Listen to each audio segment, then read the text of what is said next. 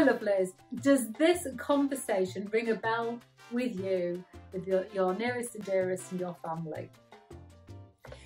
Hiya Lisa, how are you doing this week? You were stressed out of your tiny pea-sized mind last week. Pea-size, it's grown. Well, to be fair, last week was quite a stressful week, and you know, once the family had all got their head around the fact that I put the chicken in the washing machine and the washing in the dishwasher and took the cat out for a walk and left the dog in the cat litter tray. Now I feel okay.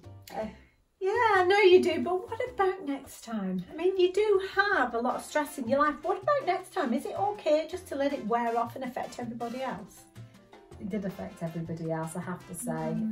And I have a lot of people relying on me and I want to be there for them. But, you know, stress is something that everybody puts up with.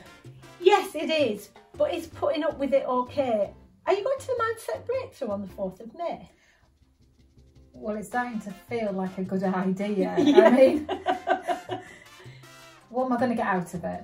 Right, well, what you're going to get out of it is you're going to learn some really practical techniques, not only to help you through stress and to manage your stress, but also to help others that may be affected by stress or by the stress that you cause.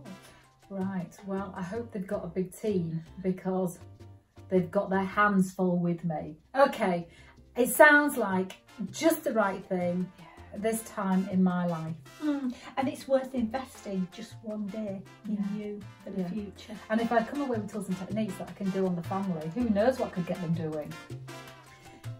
Believe it or not, Chris and I are actually your trainers for the day. We just wanted to give you an insight into the kind of style the day is going to take place. So lots of love and hope to see you there. See you there.